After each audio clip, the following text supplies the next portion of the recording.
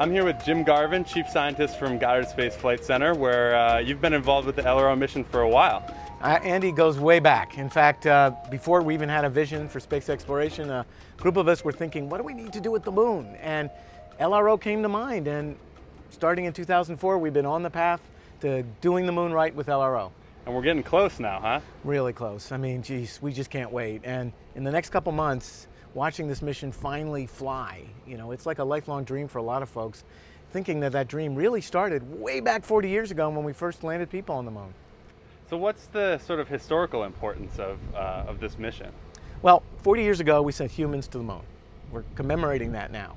And back then, we realized there was many things we needed to know, and we didn't have the time in the sequence of Apollo missions to do that. Historically, we're going back now with our eyes wide open, with measurements like none we've ever done for a planet. So by the end of August, we'll be mapping the moon as never done before, and LRO is the gateway to the new era of human exploration that your generation will get to populate and do. It's going to be cool.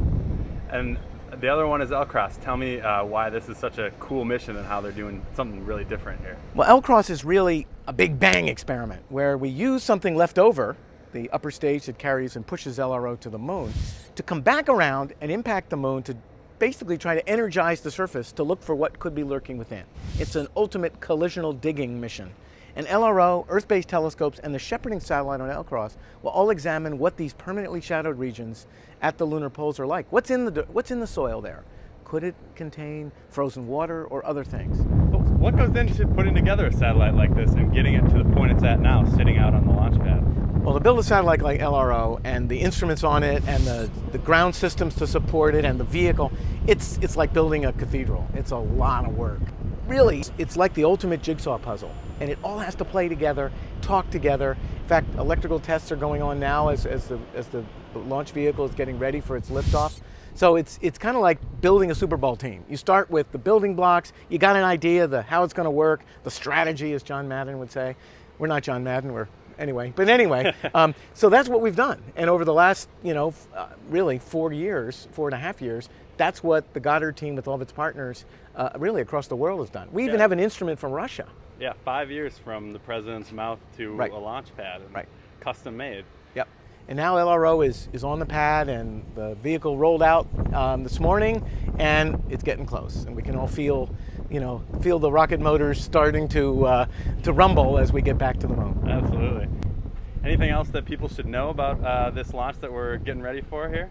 Well, I think people should think of LRO, as the people's mission to the moon. It's going to open the lunar frontier scientifically and for engineering so that we can design the systems to get people back. And so I'm tingling in excitement over the discoveries it can make. It certainly will, with its instruments, from the lasers to the cameras to the temperatures, but it's also the gateway to designing the flight systems that will carry young people back to the moon. Is really bringing the moon up close as if you were there. And while we're not walking there, you're going to be flying over the moon as if you're in an airplane, with the data sets, the images, the maps that LRO makes. So if we're ever going to bring the people back into this wonderful moon that we barely understand, I think LRO is that mission. So, get involved. Love LRO. Go LRO. All right. All right. Well, thanks for talking to me here. Sure, Andy. It's my pleasure. I hope you get to go to the moon. I hope so too.